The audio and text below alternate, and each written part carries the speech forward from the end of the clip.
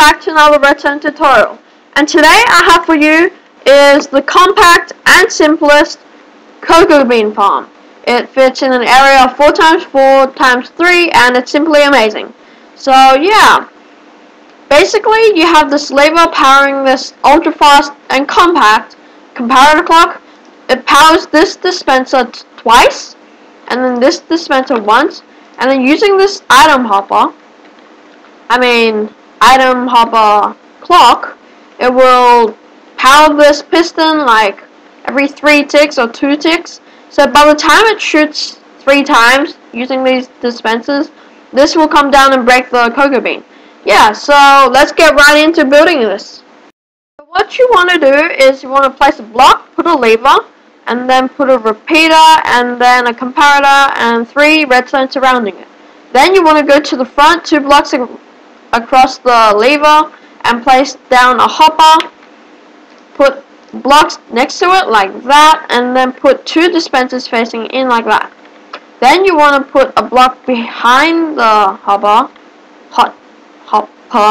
and then put a jungle wood. Then you want to put 1 block up, and on all of them shift. Oh, lag spike. I apologize. Like that. And then you want to put a piston facing down like that. So you'll get that. And then put a block behind the dispensers like that. Put a redstone dust on both of them. Below the jungle wood, put a repeater facing that way. Put another block, put a redstone dust. Shift and right click on that redstone dust. Put a torch, put a block on top of that. Put a hopper running into it, and then shift, and you'll get that quick hopper clock. So you know how you got that block? Put a block next to the what's it called, jungle wood.